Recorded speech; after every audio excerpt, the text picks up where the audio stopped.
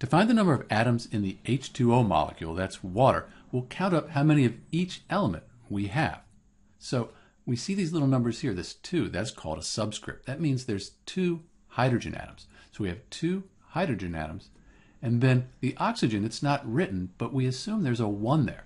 So we have 1 oxygen atom.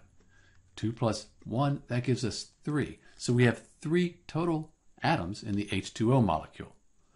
Let's take a look at this another way. If we had a molecular representation of the water molecule where we have hydrogens, those are traditionally white, and then the oxygen is red, this is H2O as well. And if we count the atoms up, we have 1, 2, 3, just like we found before.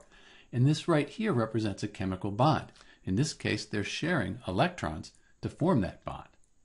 If you have H2O and there's a 2 in front of it, like you'll see in chemical equations, this 2 applies to the whole H2O molecule. You can kind of think like there's parentheses around it, although we don't write them. So if you wanted to find the number of atoms in 2 H2O, it would be 2 times the 2 hydrogen, that's 4, plus 2 times the 1 oxygen, that's 2. So there'd be 6 total atoms in 2 H2O. Just double what we got before. That makes sense because we have a 2 that applies to the whole H2O molecule. This is Dr. B with the number of atoms in H2O. There are 3. Thanks for watching.